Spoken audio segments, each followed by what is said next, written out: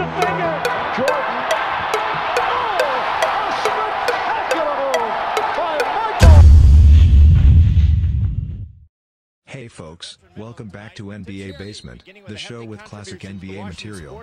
In today's video we will take you on a journey to the golden age of NBA basketball, the toughest league, the toughest era, and the best basketball. So sit back and enjoy the Wizards ride. in white, controlling the opening tip to Ron Lue, to Michael Jordan over Jefferson. Yes! Why did we have a feeling that this was going to be a big night for Michael Jordan, that these fans are in for a treat tonight? He has been looking forward to playing in front of the Washington fans. He missed the inter-squad scrimmage. He felt very badly about that. Jordan off the fake, drawing the foul, picked up by Jefferson. You see him drive at the end of his dribble. He gives a ball fake, gets the player up in the air, and gets the foul. Get the opponent up in the air. John, I know you know the answer to this, but Czar. Some guys get a twist ankle and don't want to play anymore. Here's Jordan. Michael Jordan, 2 for 4 from the field. He has 6 points. You see the cross match there. Normally you would have Kerry Kittles playing against Michael Jordan. Jordan, yes. You know what is great about that? Brown was open inside and wanted the ball real quick. The Wizards coaching staff very upset with Lue off that last drive by Dial. Here's Jordan. Yes. Well, if Tyronn Lue is going to be their starting point guard, and Doug mentioned the big positive he gives him is pushing the ball back at other people, they need him to stop people off the dribble. Comfortable doing, but I did want him to stay in administration. Here's Jordan drawing the foul. It counts. The basket counts, and Jordan to the line as he's hit by Marshall. What timing by Michael. I'm kind of chuckling here because Donnie Marshall gave this incredulous look to the official, like, who me fouling? But I think he needs to understand who he just was leaning up against. That's going to happen an awful lot this year. When Michael gives you that fake, you lean into him a little bit, he's going to get the call.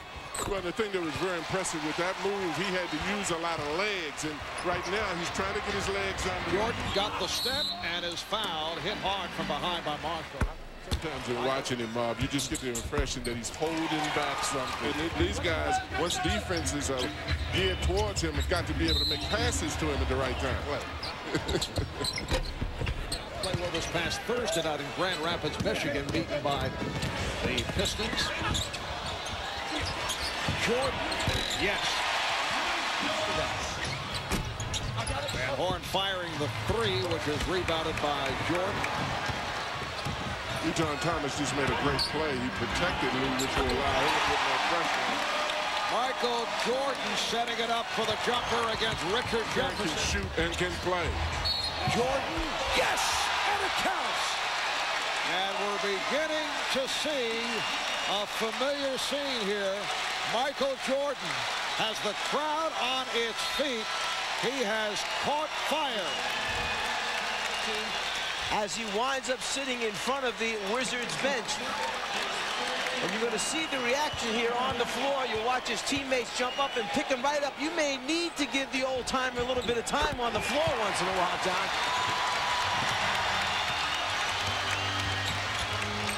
Jordan with the step. Jordan puts it down.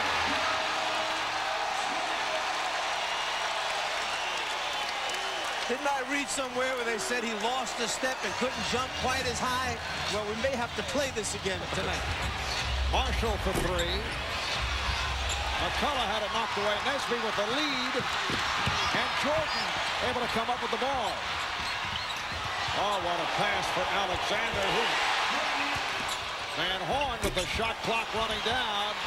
Jordan on the loose ball, and suddenly the Wizards more aggressive at the defensive end. Well, Eton Thomas is doing a hell of a A 16-3 run, and the net lead once 19 is down to 5. Jordan with the rebound. Just under 6 remaining in the third. 13 of his 28 here in the third. Jordan again! A 3 for Jordan. It's a 2-point game.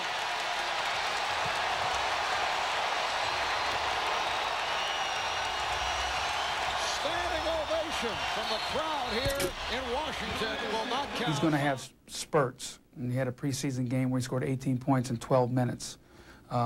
against Miami. But the one thing that I've reiterated to our players is we cannot stand and watch him play. And one of the things we've done in scrimmages is put situations where Michael's on the floor, that team cannot let Michael shoot for maybe a 5 or 6 minute stretch, just so. Hey guys.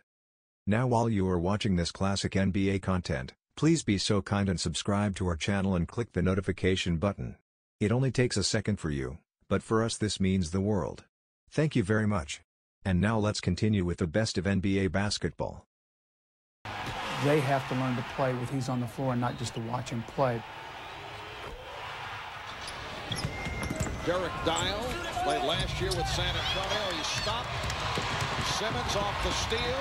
Simmons with the spin. Simmons on the tip. I think that may have been Jordan. Michael Jordan. A little bit, particularly inside on this, enjoying himself and having fun out there. The Wizards with Michael Jordan. I think DC's really become one of the great sports cities in the country. He'll get 40 tonight, right? 6 minutes a night. Guy just wants to make the NBA rosters. Leave him alone. Here's Jordan. Yes, and it counts. A foul on Jefferson. Got him on the way up. Michael moving, working to get free. Just don't stand still and get free in this league. And then he faces up, looks his opponent down, and elevates. As he brought it up, the hand reaching in caused the foul. Speaking of his intelligence on the floor, the timing of his cuts, how to use screens. Shot clock running down. Here's Jordan on the pull-up. 15 and 22. 41 points from Michael Jordan. It is now 8 on Strong. Jordan leading Simmons. Beautifully thrown by Jordan, who's delighted with Simmons running the court. As soon as Michael got it, his head was up. He looked down the floor. Eye contact with Simmons. He led him with the pass lane. Pushing it down. Jordan posting. Beating Dial. Hands it off to White. He's accustomed to penetrating. The help comes. He drops it to Shaq. Shaq's not there anymore. These big guys have to follow him to the basket because he's already gotten the habit of giving it off. And Derek Dial completes a splendid evening. The Nets defeat the Wizards 102-95 despite the exploits of Michael Jordan in his preseason home debut as a member of the Wizards. 41 points in 33 minutes. Let's go to Craig with Michael Jordan. Well, Michael, you worked awfully hard on this comeback. Lost about 35 pounds, removed 3 years of rust. What's your first-hand impression of tonight's performance? I mean, obviously, you see, with the young team, we got to find ways to score and move the ball and execute. I think it was a big game for them, first time in front of the home crowd, and I think I can sense a little bit of nervousness. And third quarter, you know, I just tried to pick it up and get some energy going, and I started hitting some shots, and the guys started feeding off of that, and then we had a letdown. You know, when I went out of the game, I think it was 63-61, and I think those are the things we're going to have to eliminate. And, you know, that happens with a young team, you know, but it's preseason, you know, I'm working on my game. I think everybody is trying to find, you know, some continuity and chemistry to play at, and I think this team's going to get better. You mentioned the third quarter. It was great to hear Marv Albert scream, Michael Jordan is having a spectacular night. We haven't heard that in a few years. We can see when you're feeling it from the surface. But any way to describe what it's like inside that uniform when you know you're feeling it? I mean, it's a good rhythm. You know, the basket seemed big. You know, it's been 3 years since I felt that way, and you know, this preseason, I'm just trying to get myself in shape. And, you know, I want the team to start to get a feel in terms of how I play. You know, I don't want them to sit back and wait for me to play. I think that's one of the things they tend to watch a little bit more than what they should. And, you know, I think Doug is trying to eliminate those types of, you know, nights and those minutes. So, you know, but with the young team, you're going to have situations like that. I know you like challenges, but were there any doubts these last few months, especially when you hear wonderful friends like Coach Thompson call you Floor Jordan? I think he's, you know, he understands that I play with a little bit more wisdom. You know, I'm not going to try to take off on the free throw line. He understands I know how to play the game with my head instead of athleticism. So, you know, I took that as a compliment more than, you know, the knock on the way I play the game of basketball. So, you know, he knows me, and, you know, I didn't look at it in a negative way. You can dunk, you can dominate, but you can't do it all. When you come out of a game in the first quarter with a 1-point lead, you fall behind by 17. You score 16 in the third quarter, but down again by 17. How bad is it to watch? How much does it hurt you, and how do you resist the urge to take over? Well, I mean, it's a learning process. I think the team has to see it. I think Doug is going to show the film and see where we are not executing when I walk out of the game. And, you know, that's an area we have to improve. And with the young team, I think we can. It's just going to take some time. I mean, in Chicago, we went through the same phase. And you know, I think that's what we're going to go through now. Hopefully, we can shorten that time period. Thanks a lot. We'll see you opening night. So that was it for today's video. We hope you had fun watching this classic NBA content of the golden age of NBA basketball. Make sure you check out our channel for more videos like this one.